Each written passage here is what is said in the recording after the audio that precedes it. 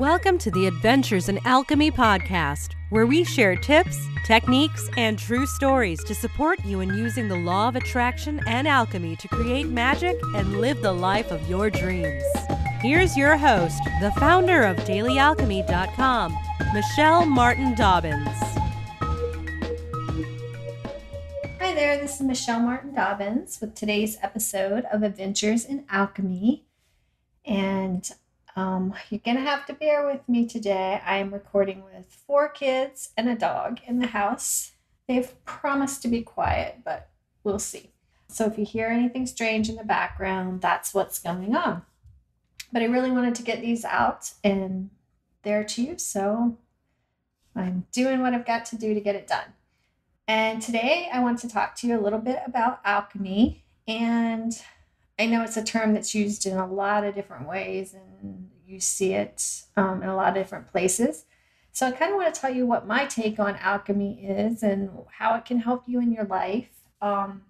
If you know anything about alchemy, you may have a picture of some old scientific looking guy over some beakers trying to turn lead into gold. And that was something that people did, but a lot of that was more symbolic. They're trying to turn the leaden parts of themselves into gold. And then some people mistook what they were doing and started actually really focusing on turning lead into gold. And there are some people that's part of their process is making changes in the physical world, but it's definitely symbolic of changing yourself. And so I talk a lot about the law of attraction and alchemy. And I have a book, if you want to go deeper into this, it's called Personal Alchemy, and it is available as an ebook on Amazon. But I wanted to share a little bit with you from that book about alchemy and my take on alchemy. I have done a little bit of study. If you're interested in practical alchemy, physical alchemy, plant alchemy, and really going in depth with it, alchemystudy.net, I believe it is, has an online study program that is really good. And it goes into depth in that. And I'm not going to teach about that because I'm a student of that, but I am not an expert. But I have worked with the law of attraction, spiritual growth, meditation, and my version of alchemy, or how I do alchemy, for 20 plus years. So I want to share with you some of what has worked with me in that, in this podcast. And I want to start bringing you tips that you can use, some true stories to kind of give you inspiration of what can happen when you work with this. And if people write in questions, I will answer them. But first of all, a little bit about personal alchemy and how it is different from law of attraction.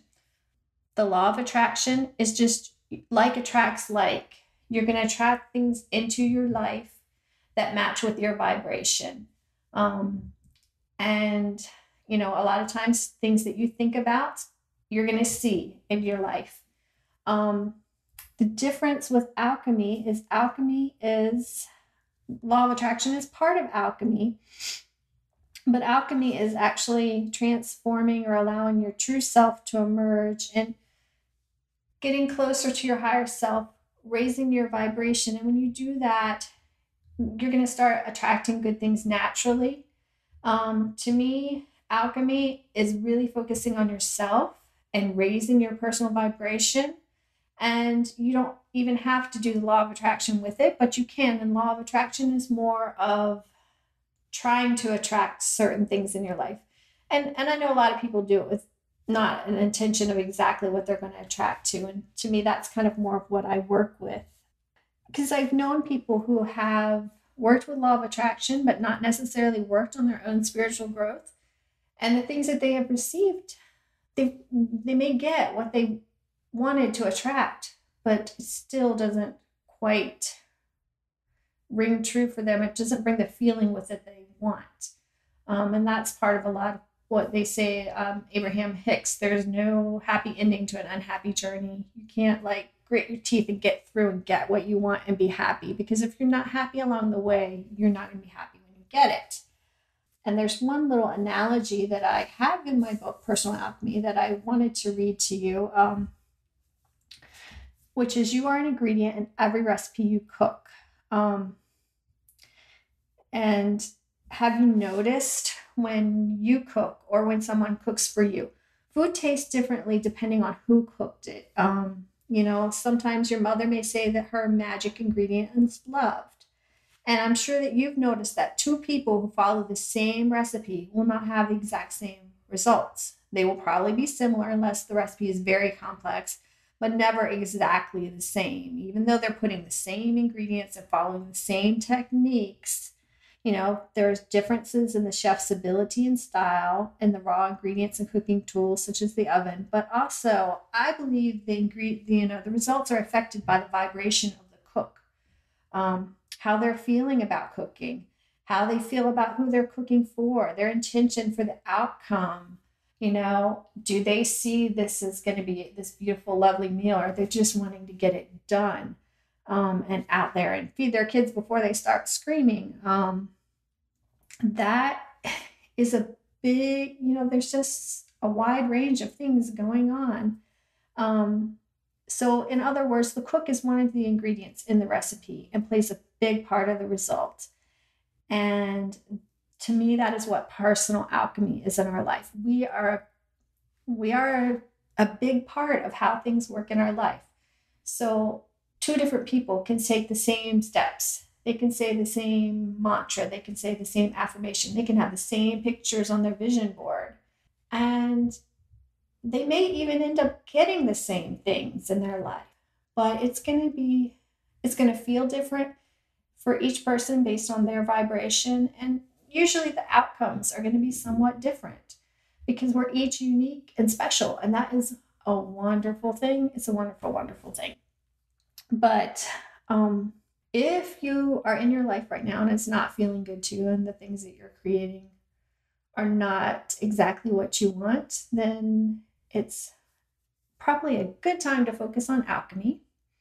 And I want to keep these podcasts really short so that you have a chance to just pop in and listen to one or two whenever you have a few minutes, if you're in your car driving somewhere or walking your dog or doing whatever it is that you do during your day. I don't want to make them big hour-long extravaganzas. Short and sweet with something that you can use. So I wanted to start out and tell you a little bit about me, which I did in the first one, and a little bit about alchemy, which I did in this one. And if you want more, you can go to my website, dailyalchemy.com, or you can go to Amazon and look up my book, Personal Alchemy, and it goes much more into depth and how you can work on that. But we're going to do little snippets here of ideas that you can use in your life to transform it for the better, and also give you some true stories to give you some inspiration and motivation. And like I said, if you have questions, you can email those to me. If you go to my website, you can click on the little envelope and send me an email, or you can put them on my Facebook page, put them on Twitter, and I will answer them on an upcoming podcast. So have a wonderful week, and I'll see you in the next one. Bye-bye for now. Namaste. Thanks for listening to the Adventures in Alchemy podcast. Connect with me on thedailyalchemy.com or Facebook at facebook.com/Michelle Dobbins, author. Join us next time for even more magical life tips.